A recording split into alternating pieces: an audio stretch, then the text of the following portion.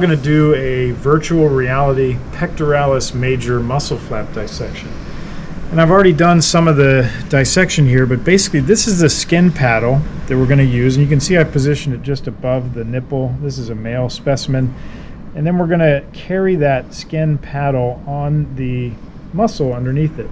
And I've lifted up these skin flaps here to show the pectoralis major muscle. And you can see here that my skin island, my skin paddle is right over top of the muscle, so it should be viable.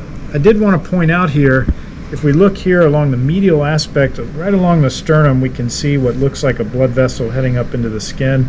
This is going to be an internal mammary perforator vessel. We can see that coming through the pectoralis major muscle and extending into the skin. The pec major can be carried on those blood vessels. Of course, the primary pedicle is going to be the thoracoacromial vessel, which is going to be located in this region underneath the muscle, but these are a nice example of an internal mammary. So, as I have the skin and muscle coming up as a flap, what I'll do is divide the muscle here along its medial portion. And you can see underneath that we see the chest wall. So these are going to be ribs and intercostal muscles, and here we see the pectoralis minor, pec minor shown there, all throughout there. So again, in order to get this mobilized, we're going to continue to dissect all underneath the muscle. We're going to go ahead and divide the internal mammary vessel that we saw earlier, which is right here. So we're going to divide that, and you can see it heading down into the internal mammary location between the ribs.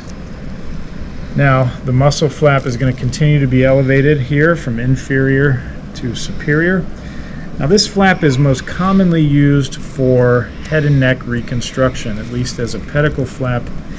Now as I begin to dissect more, I can see the pedicle of the flap right here. You can see the pedicle of the flap. I'm going to back away a little bit. You can begin to see some of that. And let me switch with you. Why don't you come down here if you could? And I'm going to stand here. So now that I know where the pedicle is, I can divide the muscle out here as it heads towards the humerus. And we can begin to dissect the rest of the flap. And now we can see the blood vessel, the pedicle of the flap right there. Let's divide more of the muscle.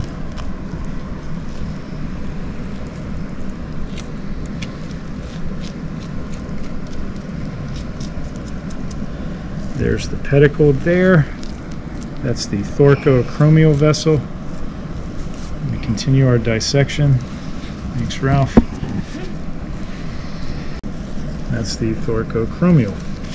Now, once we have it elevated like that, we can actually make it into a complete sort of island. Go behind the pedicle. Now we have the flap almost completely freed up.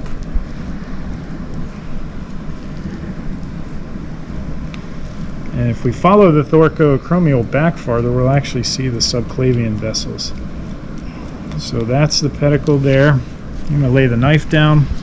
Now we get a good look at the flap. We can see it'll rotate, and we can use this for the head and neck region where we would rotate the flap onto the face.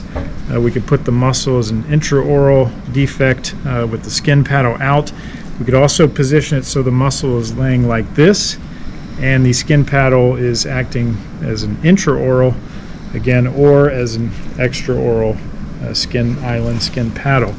One final look here, we see the pedicle. That's the thoracoacromial vessel.